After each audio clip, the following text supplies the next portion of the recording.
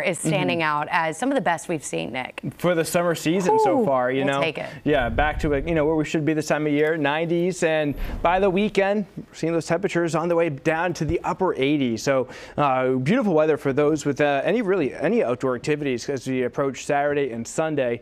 92 right now. If you are heading out here soon, temperatures will start to dip back into the mid 80s as we approach the 8 o'clock hour.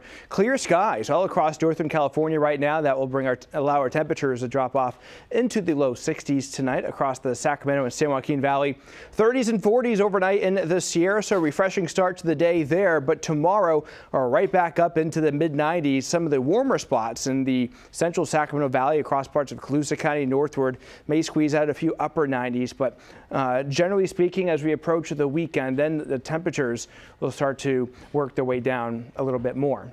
Here's what's happening with that forecast, because Friday, Saturday especially, we have this pattern setting up with trough of low pressure across the Pacific Northwest. And this time of year, this is one of those known patterns that does bring elevated fire danger to the eastern Sierra, northern Sierra, because at this point we have the late summer dry fuels, right? But also giving a stronger wind, southwest wind. And at this point, fire weather watches have already been issued for the Sierra on Saturdays for the eastern slope. All right, so it does include Tahoe, Truckee as well.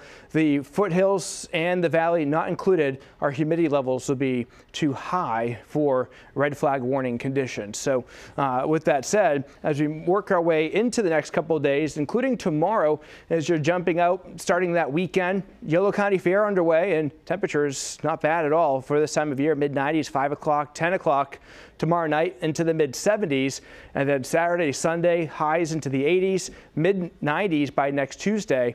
And for the foothills, temperatures staying generally to the lower and mid 80s through the weekend into much of next week.